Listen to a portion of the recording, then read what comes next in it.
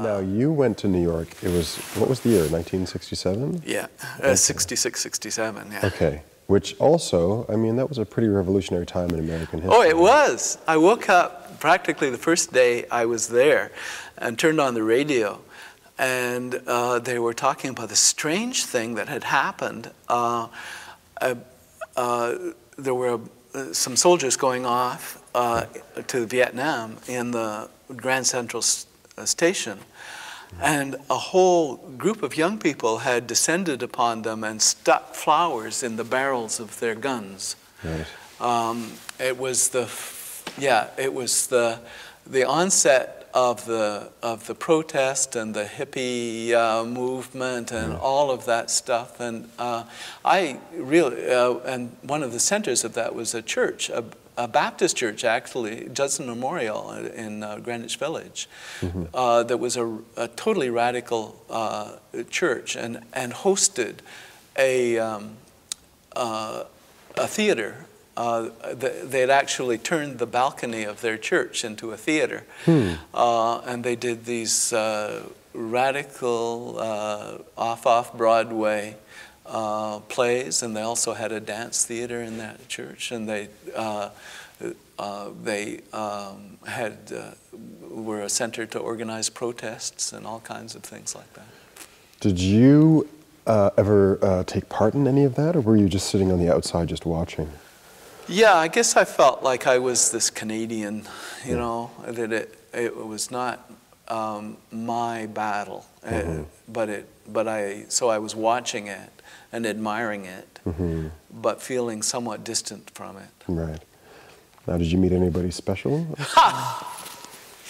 Of course. The first day I was there, I noticed this wonderful young woman who had grown up in segregated South in Houston, and she was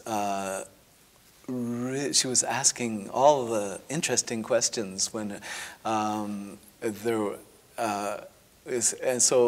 she was taking I noticed that she was in one of the classes that I took, but this was Rita Shelton, who became Rita Shelton Deverell later, and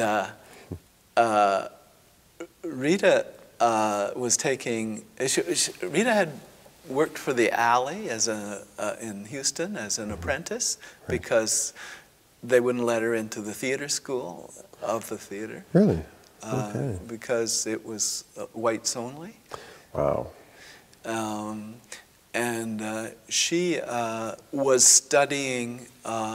She had gone to a university on Long Island, and studied drama, and then decided she had a drama scholarship, but decided that universities were good for something else other than teaching theater, so she switched to philosophy. And then she always intended to be an actor, but then she decided there was something religious behind theater, so she went to Columbia to do a master's to study history of religions. Right. And so she was taking a course with Tom Driver about imagination and revelation at Union, because they had a cooperative with Columbia, cooperative courses, so it would count towards her MA. Right. And that's where I met her, and we, I fell madly in love. My head was spinning. I manipulated things so that I spent the afternoon that I met her at her apartment reading one of the textbooks, and she invited me for dinner, and she still had a bit of a Texas accent at the time, and when she was standing over the two-burner grill that she had in her apartment, she asked me what I thought of garlic, and I misunderstood, and I thought she asked me what I thought of God, and so I went into a long discourse about my theology, And she said that she was gracious enough to say that was very interesting, but what did I think of garlic? And was your my explanation, well, I don't know which had the most influence, my appreciation of garlic or my theology. I hope At you had any an rate, appreciation. we went home to Aurelia for Christmas to announce our engagement, and which is pretty fast. well, we were actually, I think it was about a couple of weeks after I met her. I wanted to leave and just figure out what was happening to me, and she got worried that I was leaving, and I said, no, let's come for a walk. And we walked down by the Hudson River, and we stood in the shelter of one of the public washrooms because there was a very bitter wind blowing off the river. And I said, you see how cold this is? It's colder in Canada. And she said? She said, yes.